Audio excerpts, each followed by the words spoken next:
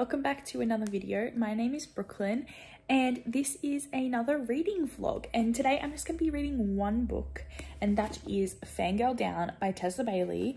And I was sitting here about to start it and I thought, I think I will vlog this because HarperCollins kindly sent me this book, and I always love Tessa Bailey's books and I wanted to share my thoughts with you, so that's what I'm going to do. So join me as I read this beautiful book. I love the cover, I love the green.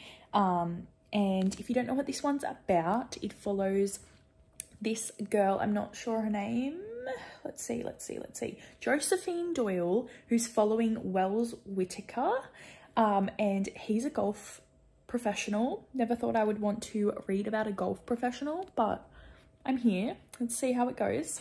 And she's his biggest fan, #1 fan, been there since day one, and she knows it as well. And he's like grumpy bad boy, probably rude to like his fans and stuff. So she's still there after him being rude, and then he ends up going on like a bit of a losing streak, and he's having a tough time of it. He can't get back into it, and it seems like she helps him through that.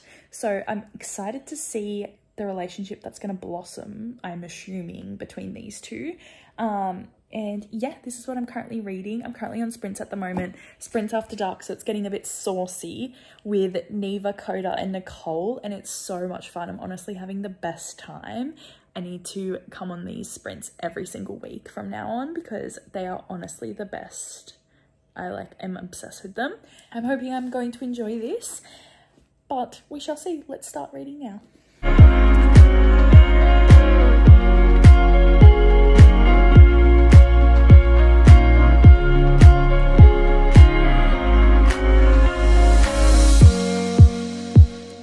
Hello. So I'm currently on page 100, chapter 12, 102. So I'm making some progress and I'm really enjoying it. I'm getting used to the golf talk. I was telling Neva and Coda today that I'm just pretending that it's like Happy Gilmore, that kind of like fun golf, and not the type of golf that I'm like kind of thinking about. But yeah, I'm just trying to think of Happy Gilmore and how much fun that is, and I'm just thinking of that. So it's making it a bit easier to digest, but I'm really liking the premise of the story and how they become kind of like, she becomes kind of employed by him, and it's reading so quickly, and yeah, I'm like almost halfway already, and I'm just loving it. And he is the best. Like, he legit, she has type 1 diabetes, which I don't have type 1 diabetes or anything like that, but I feel like Tessa's doing a really good job of including that. Like, that's really quite inclusive and something you don't really think about books having, but I feel like they're doing a really good job of explaining it from what I know about it.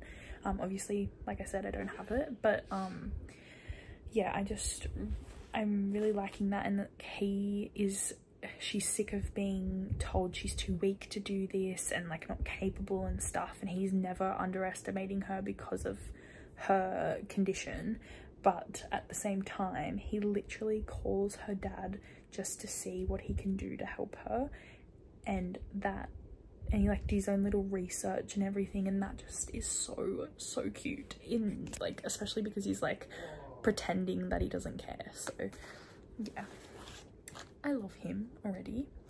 I don't really like his name though, Wells. It's like, sounds like a last name, but it's his first name, so yeah, I feel like he needs another name. I might call him something else, but I'll think about that. But yeah, I'm really excited. The contest is about to start, so I'm excited to see where it goes and how she helps him become better, or like back to being himself. I don't know, but yeah, I love it. Hello. So I'm halfway through and I am obsessed with this book. I think this is one of my favorite Tessa Bailey books. It might even be my favorite. I can't put it down. I'm obsessed with Wells. I'm obsessed with Josephine, and I want to play golf. And yeah, just everything about this book is brilliant. I'm having the best time. I think they're my new OTP. I want to be them. I want to be friends with them. Yeah, everything about this is great. He is so good. Like, he's a bad boy.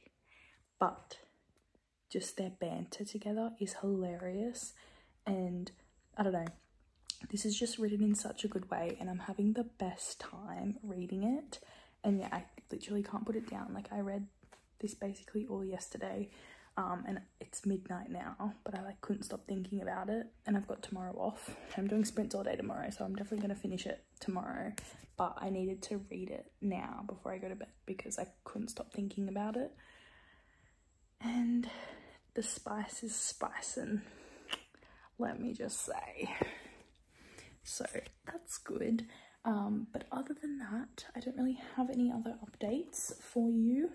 I can't wait to write a review on this because I'm so glad that I liked it, and I'm so excited that I got an early copy of this, which is just so exciting. And it comes out like I'm reading it before it comes out, which just I never do, and I'm so happy that I'm doing it because this is actually really rewarding when you do that and you like the book and you want to promote it. So yes, I'm very excited about that. But I'm gonna get to reading because I am just so involved in this and I need to know more. I need to know everything there is to know about these two. And yeah, I need to get back to my golf, guys. I do actually have one other thing to say. I went searching for a playlist to listen to whilst reading this book because that's what I'm really enjoying doing lately, finding a playlist that suits the book really well. Usually I can find a playlist already made that someone's based their picks for the playlist off that book and they suit it really well. But there isn't one made for this, obviously, because it isn't out yet. So I was thinking I could get ahead of the game here and make one myself because I'm reading the book. So every time a song is reminding me of that, then I can just add it to the playlist. So I'm going to do that. I'm currently listening to like a romance book Spotify playlist. So I think if the songs remind me of that, I can add that too, and I can just like find some. And yeah, that's quite exciting because I've never made a public playlist before. This is crazy. I'm getting so creative here. Okay, hi, it's the next day. I'm on sprints with Brittany, but oh, this is so good. I am obsessed with this book. I can't get enough of it. I'm on page 214, and if you are going to read this book, this is literally the best. The things that come out of this man's mouth are just, it's giving me the same feeling as The Spanish Love Deception. This is like my second favorite romance book of all time. It's coming really close second. Like, I haven't finished yet, so it could be first. But like, I can't. This is so good. My God, you guys, it's so good. I want to say what he's saying, but I can't because, like, spoilers kind of, because, like, obviously, you know, they're going to get together, but, like, it hasn't even, like, I'll get banned on my channel if I say these things out loud. So good. So good. Okay, there's something that's happening right now that I'm not a fan of, but, I mean, if you are, totally okay. But yeah, I'm struggling to read this little bit, but